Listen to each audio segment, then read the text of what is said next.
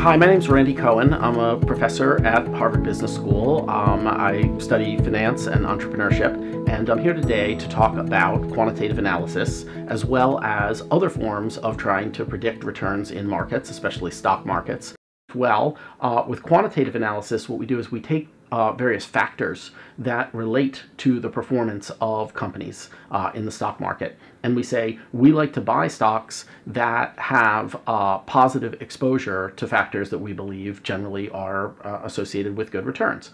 And there's a set of quantitative factors. So every quant has his own proprietary model of how to beat the stock market, right? And but there are certain factors that tend to show up in lots and lots of quant models when it comes to stocks because they've sort of shown a lot of robustness in the past.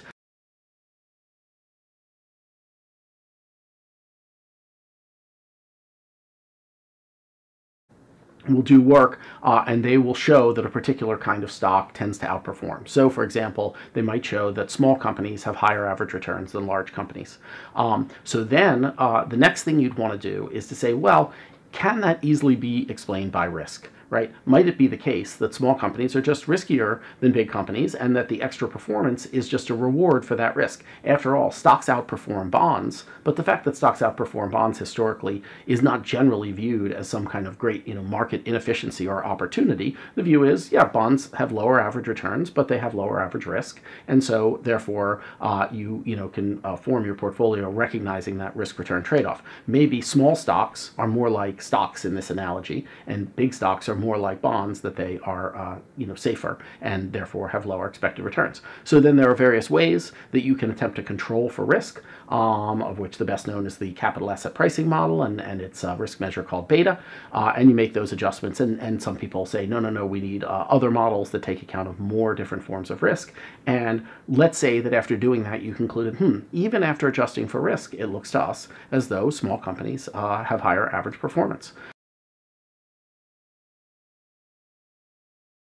Value is the second factor. There are a number of different value metrics you can use. I mentioned low PE ratio being value companies. And again, the idea there is it's not just that the company's small, it's that it seems like whatever amount of earnings the company has, you're sort of purchasing those earnings for a low price, right? One company, you might have to pay $8 for every dollar of earnings. Another company, you might pay $50 for every dollar of earnings. And you might feel like, boy, if I can get a dollar of earnings for only $8, that sounds like a bargain. Those are bargain stocks. And you might think that they would perform better. Now, why isn't it obviously a bargain? Well, of course, companies where you have to pay $50 for every dollar of earnings, those are companies that have tremendous growth or tremendous growth expectations. So, a company that has a very high multiple of price to earnings right now, as I'm speaking, is Tesla Motors, which recently announced positive earnings, but, still a very small fraction of the total value of the company. Okay, so historically, what it turns out is that low multiple stocks do in fact perform better than high multiple stocks. So those bargain prices do really seem to be bargains, although it should be said that, this comes from some research I've done myself, something like 80 or 85% of the higher price of growth stocks is due to the fact that they are just going to have their earnings grow so much in the future. But there is a little piece of 15 or 20% of that extra price you're paying for exciting growth companies that seems to be an overpay relative to expected, relative to expectations. And so it does appear that you do in fact get somewhat better performance if you buy the stocks with low multiples. So that's, we call that value. Now, the word value is used a lot of different ways by different people. In particular, famously, sort of Warren Buffett tends to use the term value to refer more to companies with high and stable earnings. Really well-run, high-quality companies. Famously, companies like Coca-Cola or Walmart or whatever have been described in this way as value companies. That's not how we professors use the word, but words are just words. In the quant world, there's a tendency to refer to those kinds of highly profitable and stable, well-run companies as quality companies. And the alternative is sometimes kind of jokingly called junk stocks. Quality tends to outperform junk. Okay, so that's a third. That's a third signal that people like to have in their quant models. They like to be pro-quality. Another important factor is momentum. Now, momentum is kind of strange because it seems a little opposite to value. Momentum stocks are companies that have done well, typically over the past 6 to 12 months. And so those companies tend to perform well in the future. Okay. Now, there's an odd aspect of momentum, which is in general, it seems the companies that have performed well in the last month do not do very well. So momentum stocks tend to be stocks that have done well in the past 6 or 12 months, but not so much last month, and we'll come back to that in a minute.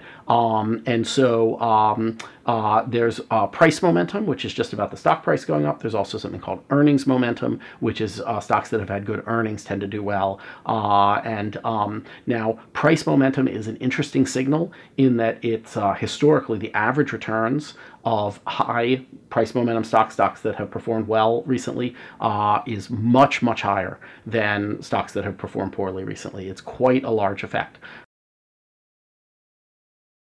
Is low beta or low volatility or low risk stocks. So the quants will argue that stocks that are the low risk stocks that have very little market sensitivity and just in general have low volatility.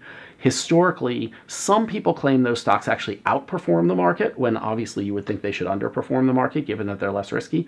Some people say, well, they don't outperform the market, but they don't perform a lot worse than the market and the risk is much lower. So in other words, the way to think of this is imagine a portfolio that's half stock, half bonds, right? And how well you're going to do on that. And now imagine a portfolio where it's all stocks, but they're very low risk companies. That second portfolio might not be any riskier than the one that's half stock, half bonds, because even though you don't have any bonds in the second portfolio, you invested in safe companies, right? Think of utilities and other companies. And risk-wise, you might not have been significantly riskier than the half stock, half bond portfolio. So low beta is another important quantitative factor. Because my view of quant is this. You have two sources of information about a signal and whether it should work to predict market returns. One is, historically, has it worked? And the other is, do we have a compelling reason why it should work, right? In my feeling, the reason I like quant so much compared to, for example, technical is I really want both. For me to truly believe in something like the value effect or the low beta effect, I need to feel that not only historically has it worked, but also I think that there's a good reason why I think it should work and should continue to work.